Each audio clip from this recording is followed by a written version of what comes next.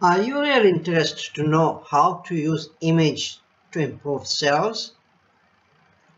In today's video, I will show you how effective photos are at engaging your prospects and customers to increase their responsive. You will learn how to use imagery effectively to drive sales and improve customer relations. Some experts say that we are entering the age of visual culture. Cameras are everywhere in tablets and smartphones. Entire social networks such as Pinterest and Instagram have been built around imagery. Customers can interact with imaging to create lists and collection of favorite product images. According to study, 67% of consumers say that they are more likely to contact a local business when their search result contains image. Additionally, articles that have image in them increase their view by 94%. Now that you are convinced that images are a powerful way to drive sales, let's look at some different kinds of imagery and how they can be used in your marketing strategy. Infographics seem to be everywhere these days. The reason? They work.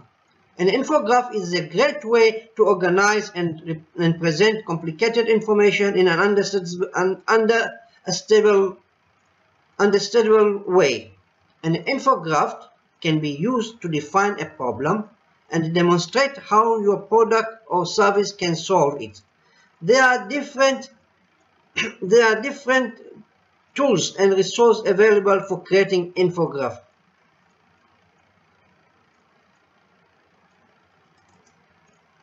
Here is a list of free infographic resources. This feature customizable free template that are easy to use to create infographic. Second one, visually can be used to create custom graphics. There is also a large community of designers available for hire.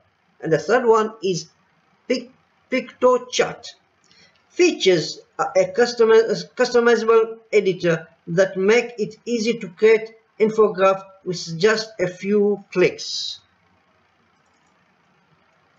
Charts and graphs are a great way to present live data in a visual format. Google Developers is a service that displays live data on your website in the form of a chart or graphic, for example. You can also use photographs and graphics to enhance blog posts, articles, advertisements, and email blasts. There are several sources of free graphic and image.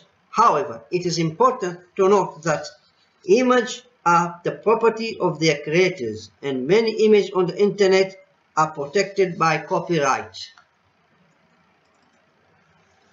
It is not a good idea to Google for a random image and use them in advertising material or blog posts because they might be copyrighted. Many photographers are getting nervy about protecting their image online.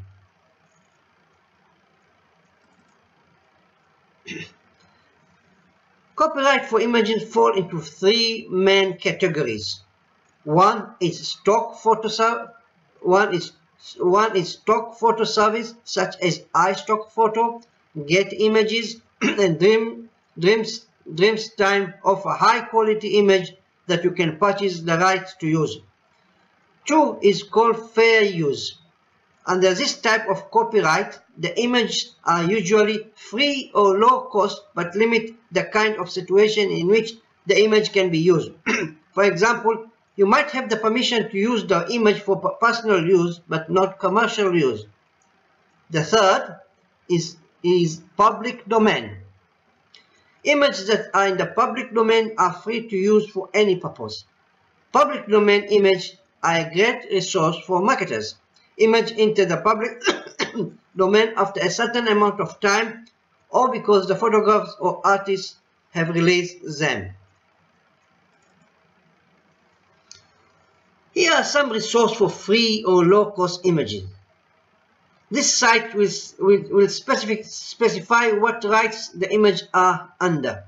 Flick Creative Commons Group, Photo 8, and the third one is Morgue File.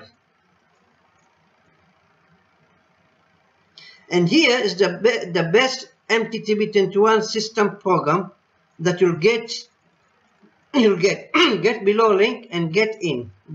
Go and watch the presentation.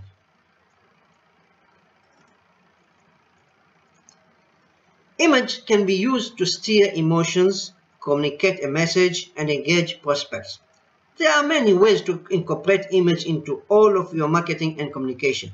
You can create them yourself using free tools or look to several free or low-cost image resources for images that you have permission to use. Lastly, just to remind you again, we post new internet marketing video regularly.